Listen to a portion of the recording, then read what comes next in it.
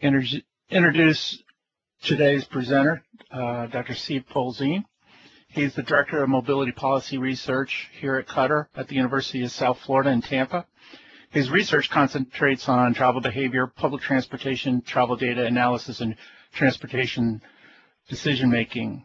Steve is also on the editorial boards of the Journal Transportation and the Journal of Public Transportation and serves on several Transportation Research Board and American Public Transportation Association committees.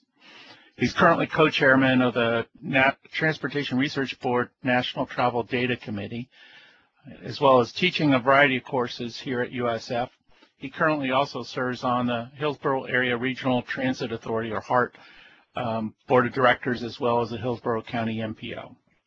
His background includes working for transit agencies in Chicago, Cleveland, and Dallas before joining USF in their beginnings 25 years ago.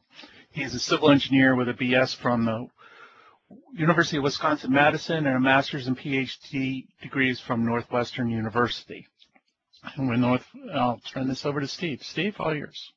Okay, thanks, Phil, and good afternoon, everybody, or morning for those out west. The talk that I'm going to share today is based on some work a couple months ago. I had the occasion to dust off some older work we'd done here at the center looking at vehicle miles of travel trends and obvious implications to transportation. And in doing, in looking at that recently, I'd updated some of my thinking, so I wanted to take a chance to share that with this audience as well. And I'm going to talk both about what's going on in the trends, but also what we do and don't know about it, specifically what kind of data and information is available. When I talk about travel behavior, I often start with a kind of a basic introduction of travel behavior theory. And of course, if you scour the literature, there really isn't much of one in in transportation. So I put together a very simple two-page schematic here. I'm of the feeling that a growth in income and knowledge lead to growth in employment, consumption, social relationships, and time use. There's greater specialization in each of those as income and knowledge grow, and those directly then result in growth in person travel, commerce and retail activities, and of course communications. And thinking about this framework, when you think about the future of travel and travel demand going forward, this provides something of an anchor point for some of that discussion. If you break it down into the kind of more classic categories that a lot of transportation planners think about, we have this in the upper left-hand corner, a whole host of socio-demographic characteristics that we know influence travel. We've used those in modeling for decades. We're well aware of that. We know all of those factors across the top, the basic context things, economy, security, technology, culture, etc. We know those feed in and influence travel. The bottom left, we know that land use patterns, and that's certainly something that's gotten a lot of attention over the last few decades. We know that those relate to travel demand and the nature and modes, etc. Perhaps less discussed on the upper right-hand corner, the business governance and institutional context, the scale of business and government activities and their nature, I think perhaps appreciated as the factors influencing travel demand.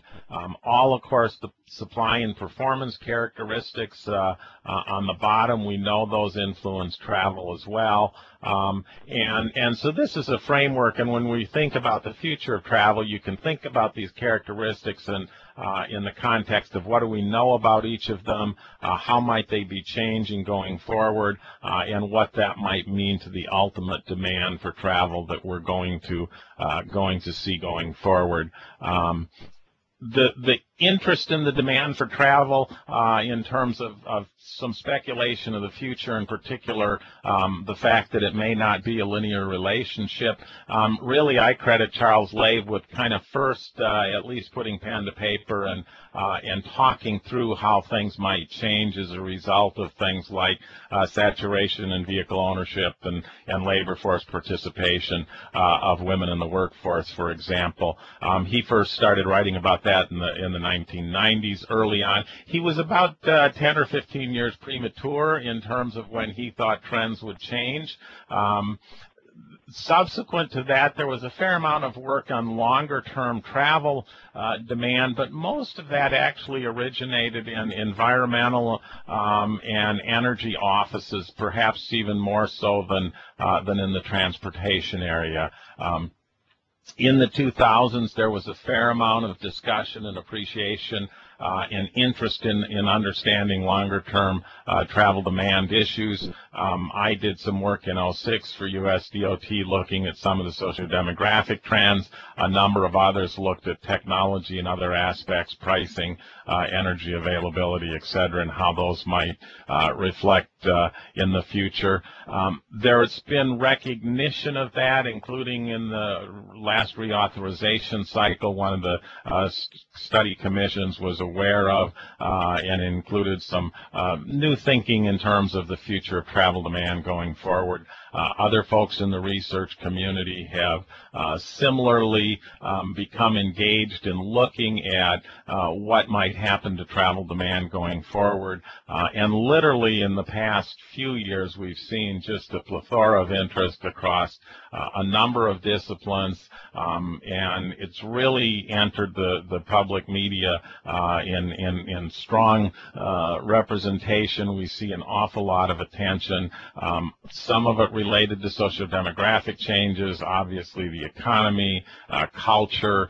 We see talk about both VMT but also car ownership and licensure levels, and there's been a very steady stream of attention to those in both the research and contemporary media venues. When you look at the actual data, the left-hand side of this graphic is count data.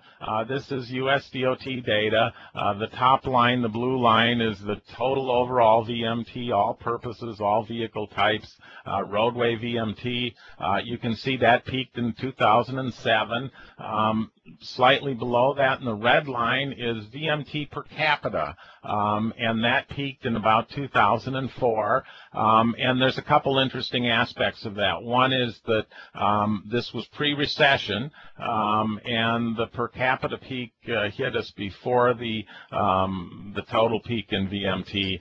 So there's something more than just the economy going on here, and that certainly gave an early hint that the future may not replicate the past in terms of the relatively linear upward slope of VMT trends over time. On the right-hand side, we have a different kind of data. This is survey data based on NHTS, individual samples of households. And you can see there, obviously, we don't have the continuous data. We're subject to the relatively limited sample frequency of that survey. But on the top graph, you can see this is measures of trips. Trips peaked. Person trips peaked in about 95. Vehicle trips peaked in 2001, according to that data. And if you look at the graph on the bottom right-hand side, and you look at those measures in terms of miles, again, we can see miles peaked in 95. VMT peaked in 2001. So a slightly mixed picture, recognizing different bases of measurement and both fairly aggregate, comprehensive measures. I've looked at some of the Florida data as well. Obviously, individual states each have their own economy and demographic conditions, but you can see here relatively similar trends. They're not going to exactly mirror the national trend, and you wouldn't expect them to, as population growth rates and other things come into play in influencing individual state data. The implications of this slowing are fairly significant, and if you look at the graph in the upper left-hand side, if one were to extrapolate the 1990 to 2000 rate of growth in VMT up to the present time frame, you'd see we'd have about 25% more VMT than we're actually seeing today measured in the field. That's obviously a very huge difference. But remember, back in that time frame in the mid-90s, et cetera, a lot of the gloom and doom predictions of gridlock, et cetera, were premised on relatively straight-line forecasts of growth in demand, and had those in fact been borne out, we would have an absolutely miserable situation in terms of roadway congestion, et cetera. On the bottom right-hand corner, there's a couple lines on that graph. The top line is lane miles, and lane miles is perhaps crude, but at least an indicator of transportation system, roadway system capacity, surface system capacity, and then vehicle miles of travel below that. That red dashed line is about the point where the upward slope on the green line, meaning lane miles, is more positive than the slope of the blue line, meaning supply is growing faster than demand in a crude sense. And obviously, if you look at the congestion indicators of folks like TTI and others, you'll see that they were recognizing, in fact, congestion levels were dropping, we're reversing the historic upward march, and reflecting the fact that demand has softened, and we have continued to provide new capacity with expansion of lane miles of facilities. This is similar data for Florida, obviously a little bit different. Again, you can see in the upper left-hand side there, Florida had a huge kind of pulse of growth in the mid-2000s. There was a lot of hurricane recovery activity, as well as a very dramatic building boom that was pushing up travel demand significantly, and you can see there the deficit as well. Similarly, if you look at the bottom right-hand side, you have a fairly similar situation where in about the mid-2000, 2004, 2005 time frame, the lane mile slope was more positive than the VMT slope, and things, in fact, have shown improvement as a result of that. So obviously, understanding VMT growth is certainly significant and important in terms of demand, but obviously a lot of other folks follow it for, climate, energy, et cetera, other considerations that go into understanding and evaluating the impacts of future travel demand. This particular graphic is one that I've taken from the Commuting in America brief series. These will be published shortly. Myself and Alan Pisarski are authoring the 2013 Commuting in America report series for AASHTO.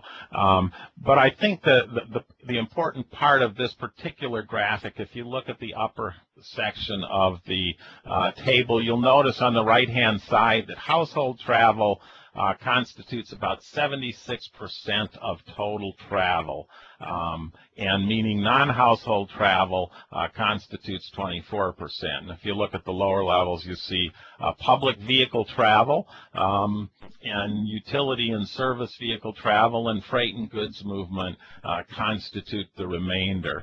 So when we think about total demand for roadway capacity, it's important to keep in context that person demand is only about 3/4 of the total demand, and we happen to know quite a bit about that. That's gotten the most attention in the planning and modeling profession over the past several decades. We've certainly found a new interest in freight demand over the past decade or so. We're not as well positioned in terms of our understanding of public vehicle travel and utility and service travel. But it's important when you look at various statistics, et cetera, that you understand kind of what's in the numerator and what's in the denominator, and what shares of travels and behaviors are we looking at when we comment about VMT changes. This is a graph that just simply paints the picture that changes across geography are different, sometimes in understandable ways. You can certainly see areas that got hit the most severely with the economy, et cetera. You can see that North Dakota up there with all of the drilling and economic activity with oil fracking, et cetera. And you can see again a variety of conditions based on economic as well as socio-demographic trends, but some meaningful differences across the state. So what works nationally may or may not be relevant across the full country. This sets up a little discussion I'm going to move into in the next couple slides here that looks at travel demand from both an urban-rural trade-off and a heavy vehicle, light vehicle trade-off. And if you look at the aggregate data like this, the trends don't look particularly pronounced, but when you start looking at the marginals of some of those trends, you begin to see some fairly significant changes of what's going on. This is the Florida data, and there you can see, and it's perhaps more pronounced in Florida than nationally, truck VMT plummeted much more significantly than light vehicle VMT, and again, that was tending to be the wrap-up of an awful lot of construction activity that generated a lot of freight and truck travel. When that came to an end, and it really dramatically impacted roadway VMT. And keep in mind that these non-personal vehicle numbers, while they're only counted as vehicle miles in the totals, in terms of their significance on congestion, where a truck might be the equivalent of 3 or 4 or 5 or more cars in a traffic stream, or their impact on infrastructure or energy or environment, they're very significant factors. So understanding what's going on with particularly freight and heavy vehicle travel is certainly very important, more important than their share of VMT in terms of the impactfulness of travel. If you look at urban versus rural trends, it's actually quite telling. The big drop, about 2/3 of the share of the decline in VMT is attributable to declines in rural VMT. Rural accounts for 2.9% of the 4.2% of decline in VMT between 2007 and 2011. And if you hear various percent changes in VMT data, I would caution folks to be very careful about comparing reference years and numerators and denominators, and whether it's total VMT or urban or rural or person or truck, etc. And so keep that in mind as we talk through some of these numbers here.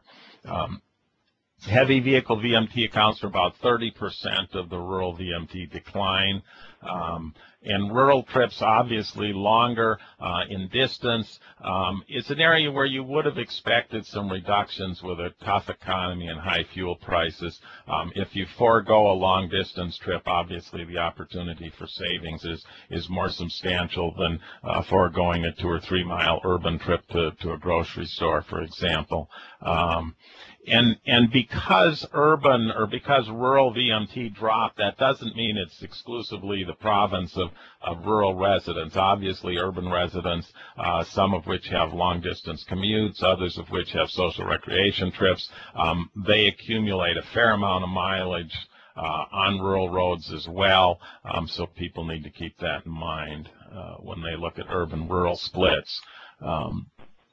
As of 2011, about 67% of VMT was urban, and the urban share has grown a full percent just since 2007. And again, it accounts for a relatively modest share of the total decline in VMT. And heavy vehicle VMT explains a huge share of the decline of urban VMT. Light vehicle only accounts for about 8% of the total VMT declines from 2007 to 2011. And again, this is one of those areas where when you see some headlines and some other things, you'd think that, it's changes in personal travel behavior of millennials, for example, that explain everything. And it's really important to kind of dig in and diagnose this a little bit more carefully. Another area where people often turn to try and understand what's going on is to see what's happening in the way of mode shifts and as an explanatory factor for VMT. And a number of folks, including myself, have looked at the role that mode shifts play. If you analyze the change in transit use, and transit use has been increasing over the past decade or so, it explains about 5.6% of urban light vehicle declines in VMT. If you use a bigger denominator, meaning you use total VMT and all types of vehicle VMT, that percent obviously declines significantly. Or if you use a slightly different time reference period, etc. There are estimates out there of 1 and 2 and 3% shares of the VMT decline attributable to transit, and those are, mathematically correct in the context of the data and the reference periods and the numerators and denominators that they used. But the message here is that it's a relatively modest explanatory factor in terms of understanding declines in VMT. Interesting, carpooling continued to decline, at least for commuting, but overall occupancy of autos increased between 2001 and 2009, about 2%, from about 1.64 to 1.67, I believe. A minor, but nonetheless an increase in auto occupancy on the best available data. Bike and walk constitute less than 1% of total travel, and hence it's given the quality of the data we have, it's not realistic to attribute them as explanatory factors in terms of changing VMT. They simply are not of a magnitude large enough to begin to explain things, certainly not at the aggregate level. Perhaps in some urban environments they can. And arguably, both transit and bike and walk, to the extent that changes in behavior can also influence trip length, etc. There's perhaps more to it than just a kind of a mile-to-mile comparison. But if you do those comparisons, the numbers are not particularly powerful. Domestic airline travel declined about 0.1%, so that can't explain the decline in particularly the rural long-distance travel reductions in VMT.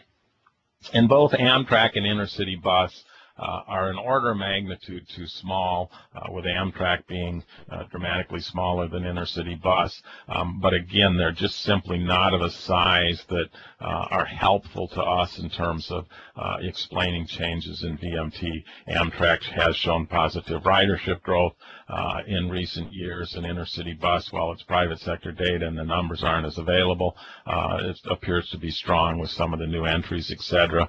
But again, they're not of a magnitude to register in terms of explaining VMT changes over time. The majority of urban per capita travel reductions are from trip rate and trip length changes. Here we are constrained to NHTS data at the national level, where we've seen a trip rate decline of 4.4% between 2001 and 2009, and a trip length decline in that time period of 6.2%. Some interesting things where there's a little bit more action taking place. The work-at-home commute increased from 3.26% in 2000 to 4.33% in 2011. So that's one of the more dynamic areas of travel behavior change. This is a graph that I've used for a number of years that looks at the change in travel by age cohort between the 2001 and 2009 NHTS. You'll notice it's labeled 2008 there.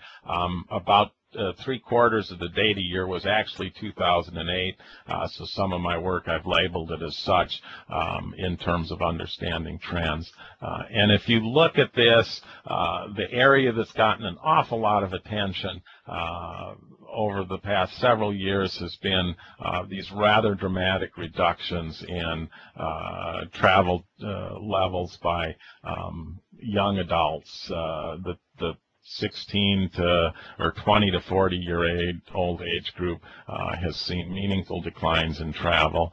A little bit in the peak travel years, but certainly not to the same extent. And then, interestingly, the older age population segments appear to be much more oblivious to the economic and other conditions that appear to be influencing travel demand.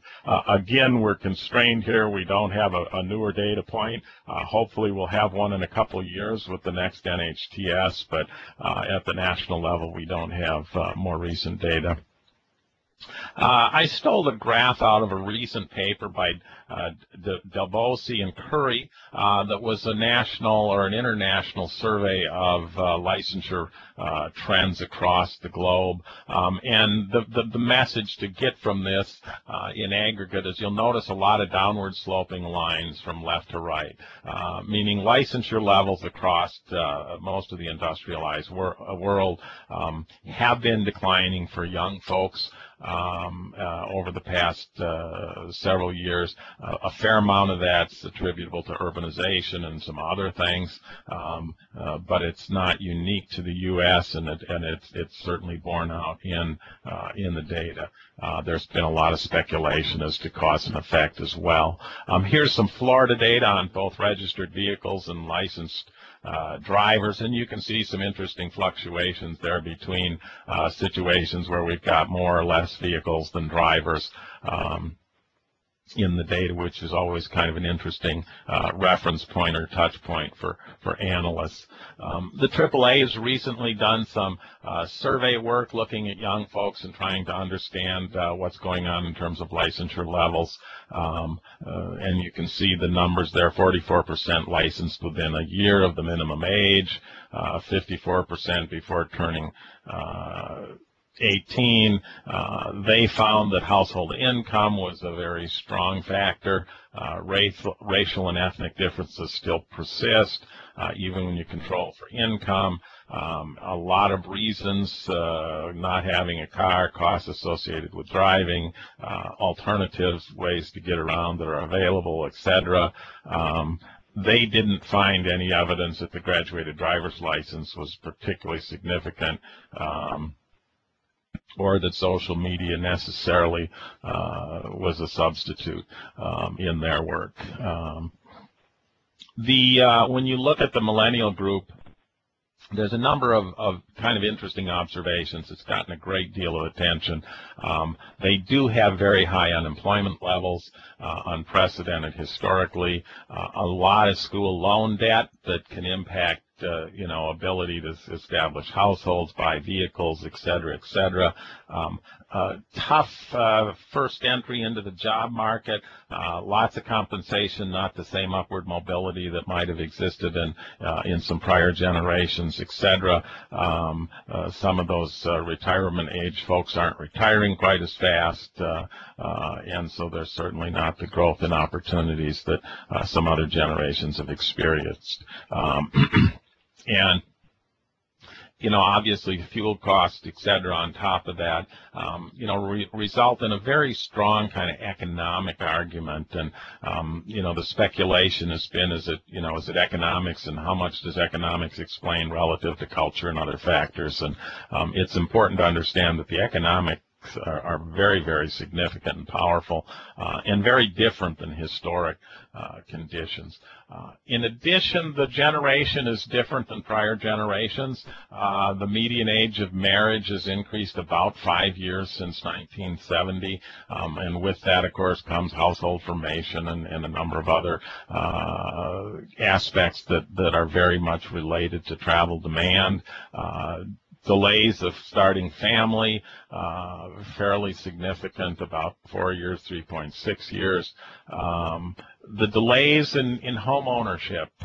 One source indicated first-time home buyers have shifted from 23 in the 60s to 35 now. Obviously significant in terms of propensity to travel. Another one that I think bears a great deal more research is really the composition of the young adult population relative to some historic norms, and this just gives a hint of how different things are. In 1960, 4% of children were born to foreign-born mothers. In 2010, that number was 29 or 21%. So a real different socio-demographic group of folks are entering the workforce and are making up that millennial generation that may have a different distribution and set of characteristics than, say, when the baby boom generation was at that age in their lifestyle. And I would speculate here, obviously they're more urban, and data can be pulled to support that in terms of the share of the young population that's urban in resident. But we've also got a significant, or at least hypothesized, a significant share come from lower income households that are less able to provide the financial support for education and car ownership and insurance, etc. It wasn't uncommon for baby boom generation folks to have, help from the parents with the first car and the house down payment and et cetera. And it's quite possible that this next generation doesn't have parents in the same financial situation to provide that same kind of support that can be a factor. There's also discussion of whether or not value differences are part of that, and obviously we hear a lot about this whole issue of substituting communication in lieu of travel. It's real, it's substantive, it's quantifiable. The magnitude of it isn't completely sorted out, and certainly not the trend going forward. But it's certainly, as we speak on a webinar, it's certainly real. And we see it in education, retail, etc. There does appear to be a different attitude toward vehicle ownership. It's not the same path to freedom and independence. And I've been thinking about this some in the context of differences over time, from kind of popular culture images in media to other things. And you need to realize that in kind of the baby boom generation, oftentimes a young adult was escaping a household with 3 or 4 siblings that was a 1,500 square foot household on average, and they were frankly eager to leave. And today you're more likely to have a single sibling in a much larger house with amenities and living under the parents' house and budget are something that a lot more young people are much more willing to do, and the parents are off at work, so you've got a lot of freedom and discretion, and it's a little different world in a lot of ways, and that car isn't seen quite the same as it used to be. Whether or not that sustained over time remains to be seen, but certainly for the present there's a different level of acceptance. Cars don't seem to be the enabler of socialization. We do have other alternatives like texting and Twitter and cell phones, obviously. And there's at least some speculation that the generation applies, different environmental sensitivity. I have not seen any evidence. It certainly may exist. It's not my area of research, but we don't know for sure. This issue of income and mobility, or wealth and mobility, is one that's kind of intrigued me, and I kind of satired a little bit here by looking at a couple that won a big lotto a number of years ago, and the first thing the guy says is, "I'm going to sell my big pickup truck and go for a walk," and the next guy says, "I'm not going to Disney. I'm going to stay home and watch the Disney Channel on the big screen." And the woman's going to sell her suburban house and quit hosting family holiday get-togethers and buy a downtown condo. And the reaction is not, because the American do aspire for mobility, and almost every time you think of or hear somebody talking about jobs, promotion, winning money, et cetera, travel, vehicles, et cetera, are part of that equation. That doesn't appear to have waned. If there's more wealth, people will travel more. I don't think that that relationship's been broken at all. It might be different, but it's not broken, and I think we need to keep that in mind. We have looked at some of the data in terms of income and travel. This is just a trend on median household income by quintile from 1967 to 2008. And this basically says the stuff that the media's been talking about. The rich get richer and everybody else is struggling. And that's certainly borne out in this data. The highest quintile has continued to see some relatively strong upward income growth throughout that time period, with the other 80% of the population really not seeing, certainly 60%, not seeing that growth. And then when you look at travel by these same quintiles, you'll see one line that's the continued upward slope line, and that's that fifth high income quintile. Meaning if you look at the trend from 83 to 2009, it's that top quintile that continued to show more person miles of travel over those time periods. Every other group had a regression of the amount of travel since 1995 based on income levels. Some, hit slightly more severely than others, and one can speculate on, just shares of discretionary travel and relative significance of cost of travel, etc., to those various income quartiles or quintiles. Historically, I'd kind of speculated that the wealthiest share of the population might have travel time budget constraints and wouldn't see additional travel. I've kind of modified that in light of this data, and it's what I think might be the case is perhaps their local and household serving travel becomes satiated at higher income levels.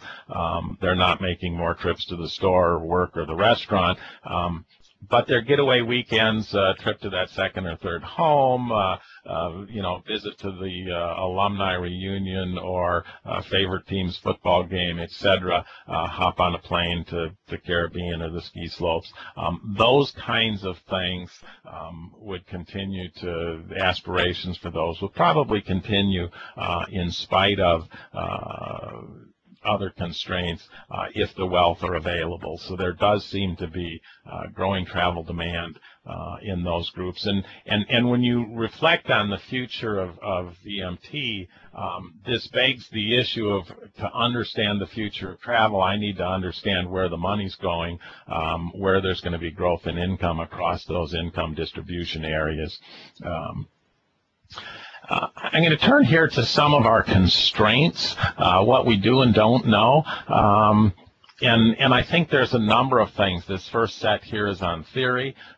We've got a weak understanding of the linkages between the components of GDP and person and freight travel. And remember, GDP will be linked differently to both person and freight travel, and there are several different components of GDP: personal expenditures, government, private sector investment, etc. And they each may have a different relationship to travel demand.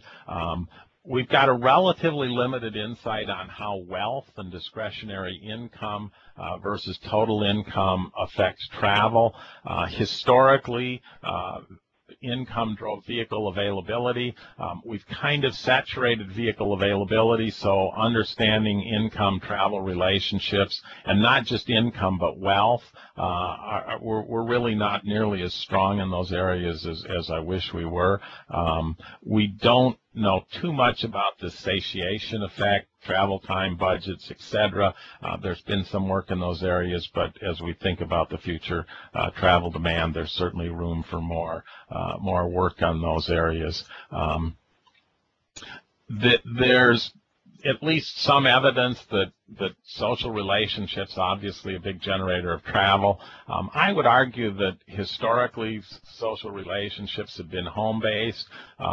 Over the past half a century or more, they've moved to workplace-based, and now they seem to be moving to web and or communication-based.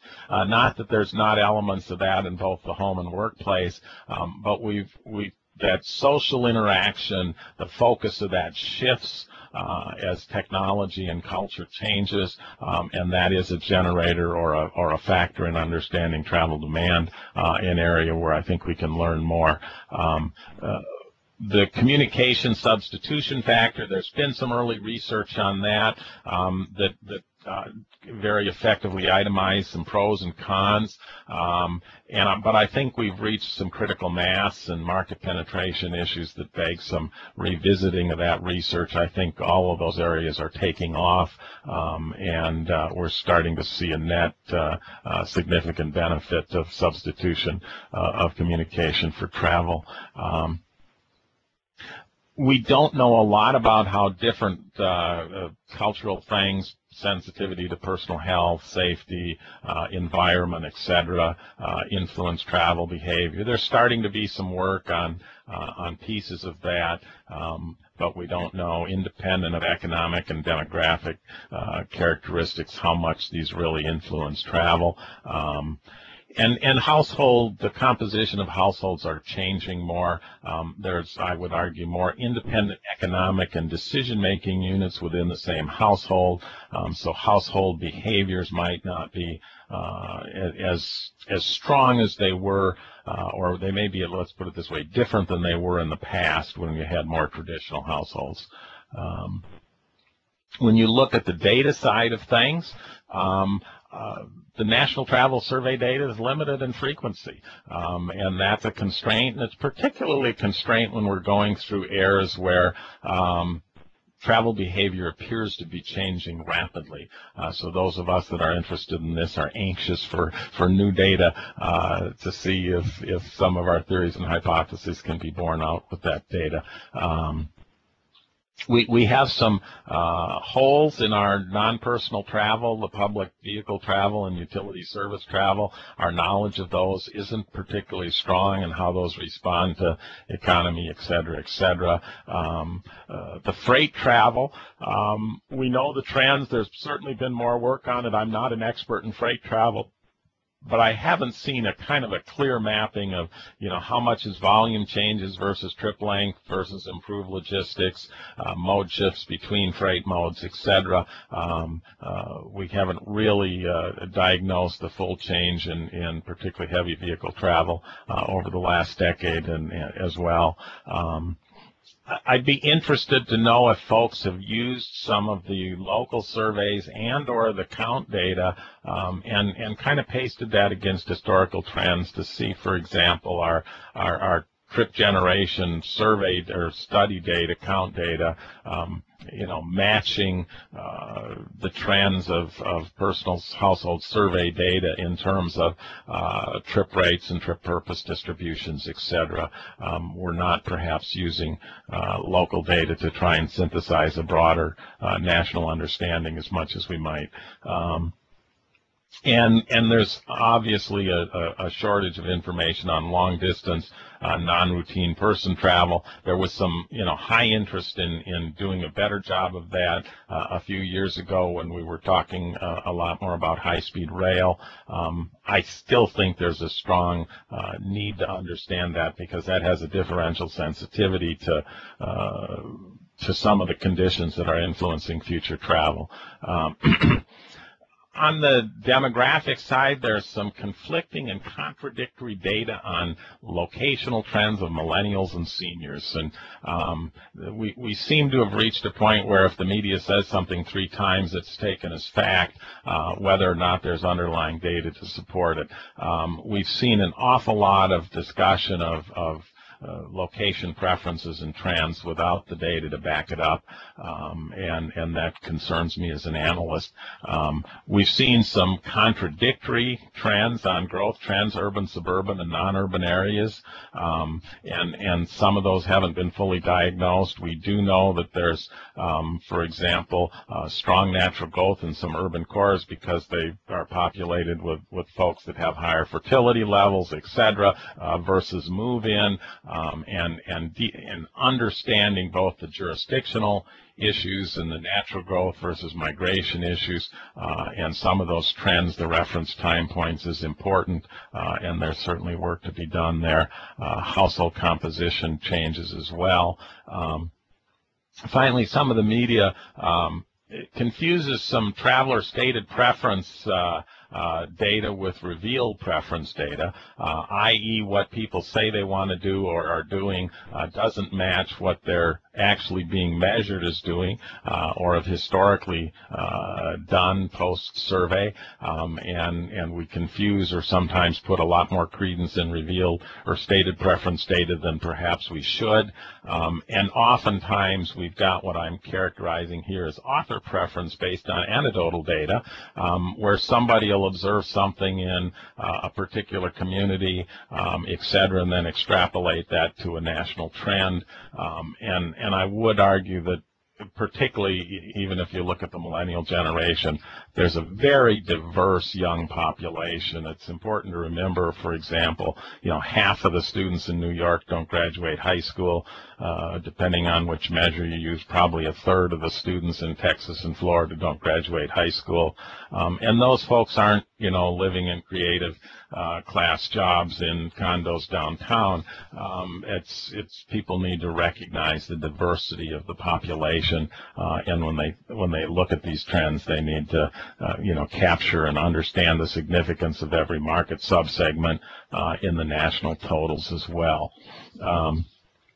The economy is clearly critical to travel. We know that.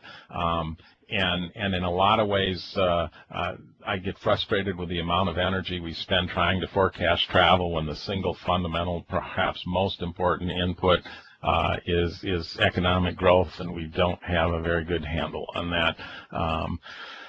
We've got limited number of sources and high degree of uncertainty, and as I hinted in the income quintile issues, we need to not only understand it, but we need to understand how it's distributed across sectors of the economy and across the population.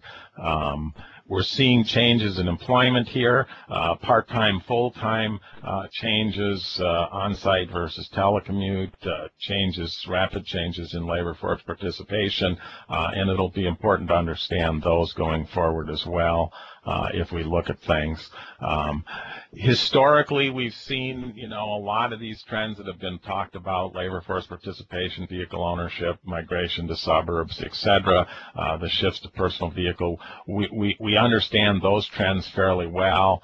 It's a little bit premature, in my opinion, to discern the magnitude and the kind of the staying power of some of these new trends. More data will help, and in some of them we don't know if these are permanent lifelong changes or if these are simply, for example, in the millennial generation, simply a reflection of the fact that the maturation to adulthood time frame is being stretched out several more years longer than it was a half a century ago. And when folks reach 30, they might start to adapt historic behaviors of adults at that age that previously existed, or at least much more significantly adapt those behaviors. But we don't know that versus whether or not those will be sustained longer into their lives. A couple of reflections on some things that are implications of this. Travel options to the auto will fare better if high fixed, low variable cost auto ownership changes. And by that I mean right now, once that auto ownership decision's made, the marginal cost of using a car is really relatively modest. If that paradigm shifts to something else, I think we have a much stronger chance of, in effect, leveling the playing field in terms of the discrete travel decision. We've got another trend taking place here. I'd say to influence travel behavior, transportation revenues should be user-based with transparency. I think the most significant way to influence travel behavior is the taxi cab meter clicking away the cost and a fully amortized cost in real time. And yet our transportation financing mechanisms are moving away from that. So the kind of the feedback mechanisms are moving away. And if you fund transportation with either general funds or land use value capture, etc., you lose any feedback to behavior in doing that, and that create some challenges to the extent that we want to influence travel behavior. This whole issue of whether or not we're going to continue to realize economies of scale by consolidation of functions, we did it on the retail side with big box stores, but we're doing it in healthcare and government and education and all kinds of things. And even in the recent recession, it wasn't uncommon across the country for libraries to be cut back and parks to be cut back, etc., because it's simply easier to staff a single park instead of 2 parks, and we continue to do that with a consequence of needing to travel more. We don't know what's going to happen with autonomous or connected smart vehicles.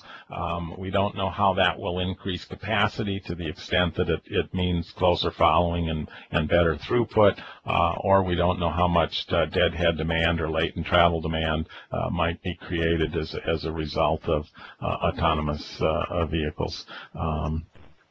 I would caution on unintended consequences of desired changes. We're looking at enough variables here that sometimes our presumed consequences aren't realized. A classic one is the shift to transit and saving energy. If you shift to transit in the right environments, in the right markets, it's energy efficient. If you don't have those right markets, it's not energy efficient, it's less efficient, and that may be even more so the case in the future with new technologies. Similarly, the whole issue of auto ownership, we've got some emerging technologies on the auto side, hybrids, alternative fuel, etc., and if ownership declines, if you've got a 3-household or a 3-vehicle household, it's easy to rationalize one of them perhaps being a special purpose vehicle like a hybrid or full electric. If you don't have 3 vehicles, then you might not be willing to do that. So it could impact our willingness to explore things. And just for fun, as we wrap up here and move on to some questions, I've over the years have identified a number of other strategies that I'm sure activist planners are going to be quick to implement here. Reorganize sport conferences to minimize travel. Don't give out tickets to visiting teams. Require divorcing couples with kids to do an environmental impact statement on the visitation shared custody transportation plan. Restrict annual leave to 2-week blocks to avoid energy-intensive weekend getaways. Make house swapping practical and cheap so that folks can actually optimize household travel. Right now, the transaction cost of moving is so large that virtually nobody's economically practical to move to save money. Outlaw youth sports travel teams, ban trips to doggy daycare, ban any trips to serve pets with a doodle in the name. Standardize restaurant menus so no one is motivated to travel across town to a different restaurant, and price airline tickets by the pound mile. And finally, as you prepare for the future, this one seems to be, there we go.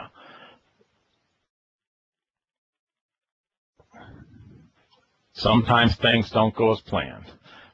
And we've certainly seen some unanticipated things in travel behavior. A lot of what we're looking at lately aren't things that folks were talking about 20 and 30 years ago, and we need to, continue to think forward that there might be some other changes in the future. With that, I'd be glad to take questions. This took a little longer than I thought. I love the subject and talk too much about it, but this presentation will be taped and available for folks, and Phil will moderate any questions that you might have. If not now, don't hesitate to drop me a note by email. I'd be more than happy to talk about this subject with anyone that's interested. I know there's some good folks on the phone here that I've collaborated with, or on the line here that I've collaborated with, and bounce some of these issues and ideas off of, and I appreciate your participation today. Thank you, Steve. Yeah, we certainly have time for questions, so here's how you can ask them. We already have several that have already come in during your presentation. The first one, Steve, is your graphs show that PMT by all modes peaked several years earlier than VMT. Was that on a per capita basis or absolute numbers?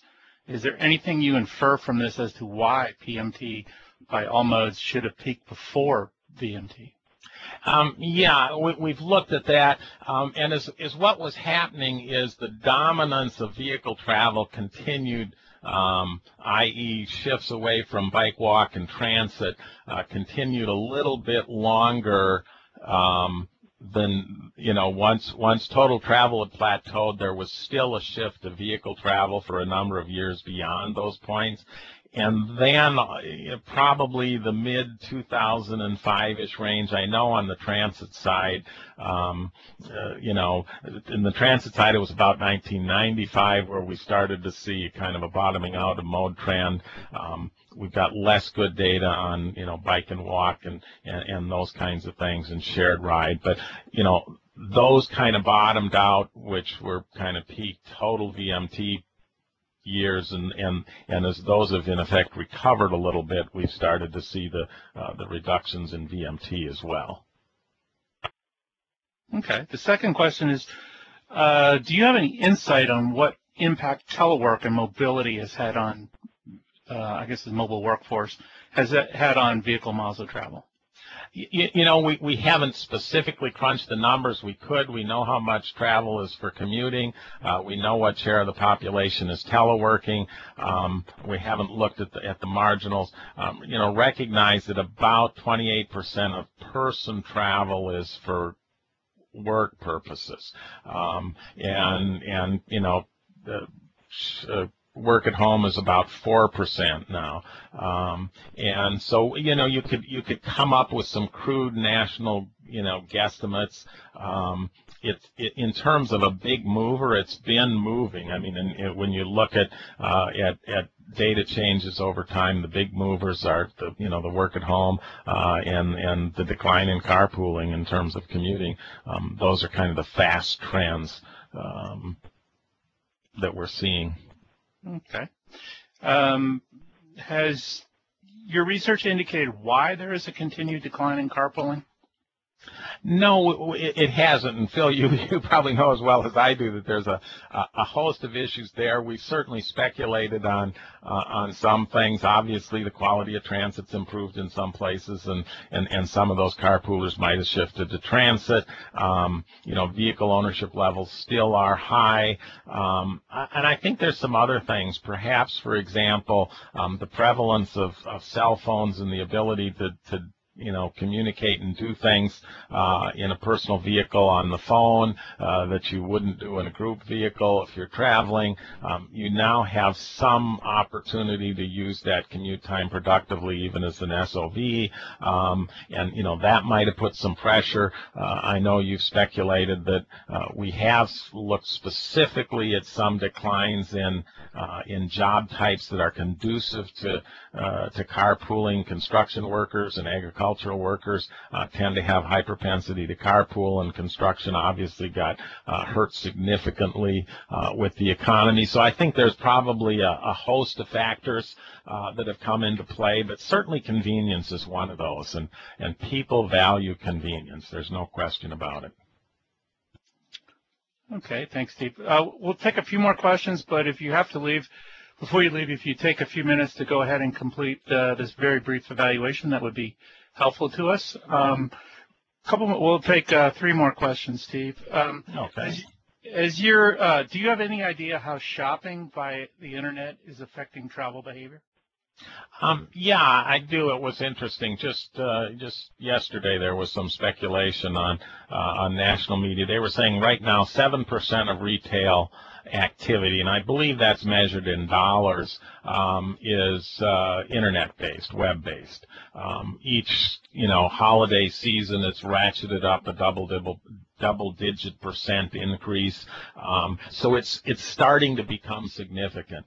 Some of the early work speculated on whether or not communication and technology was a net factor, i.e. you might go online, find something you're interested in, and drive further to get to it than you would have otherwise, or you might still go look at it in the store but order it online, and so there's some folks that have looked in more depth at the kind of the net effect.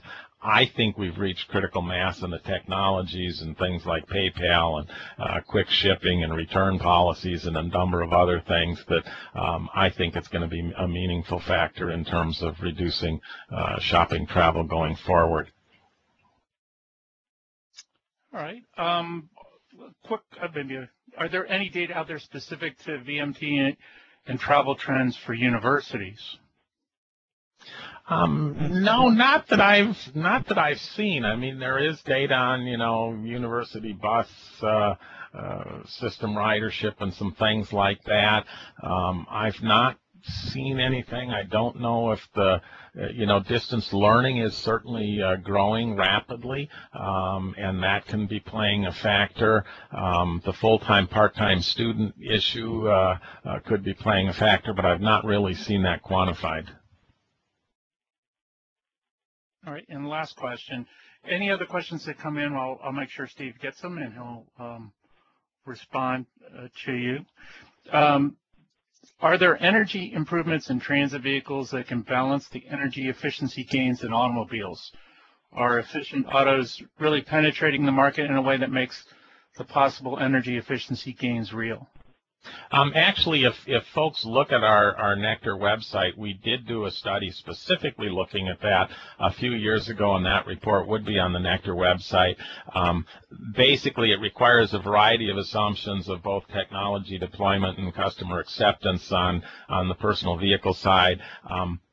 I think the best thinking suggests that we're going to continue to see technology improvements in both modes travel, and so I don't think we're likely to